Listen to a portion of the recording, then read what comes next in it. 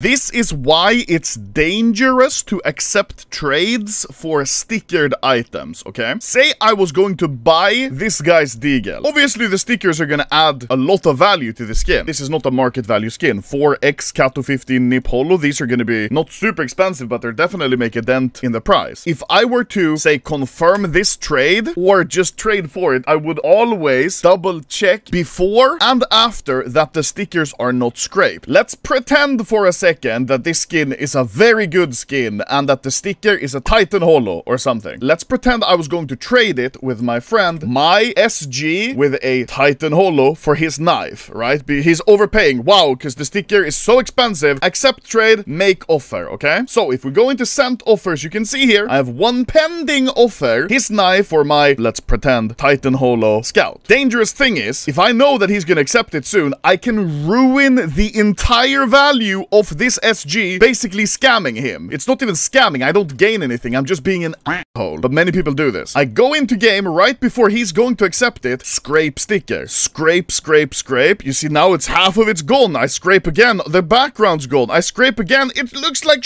completely defaced, but item ID of my skin hasn't changed, so the trade is still active. It would change if I, for example, apply another sticker on it. Then the trade would cancel. If I scratch it until it's completely removed, it would change the item ID, so the trade would be cancelled. I think if I put a name tag as well, it would cancel the trade, but just scraping the sticker does not cancel the trade. He could be like, okay, yeah, I see the Scout, you know, it's got the sticker on it, accept trade, and then when he inspects it in game, it looks like this. And he's like, what? I've been scammed. Why would you do it? That's the thing. There's not really any reason other than to be an ass. And look now, if I scratch it one more time to remove the sticker, doesn't have the sticker anymore, the trade is cancelled because it's updated the item ID. So always, if you're ever trading and a skin has stickers, please double check, triple check that they're not scratched, and preferably, as weird as it sounds, try to accept the trade when the guy you're trading with isn't at his PC or aware or whatever. That's kind of scary. That's why I think it's very scary trading with stickered stuff. One example of this, I bought this one from Cachorro. Obviously, I trust Cachorro, he wouldn't do it, but of course, when I accepted the trade before I paid him, I double checked all the stickers to make sure they weren't scratched, because that would impact the price so much. Back in the day, people would ask you to log out of CSGO when you do the trade so you can't scrape. Yeah, that's another thing. It's crazy.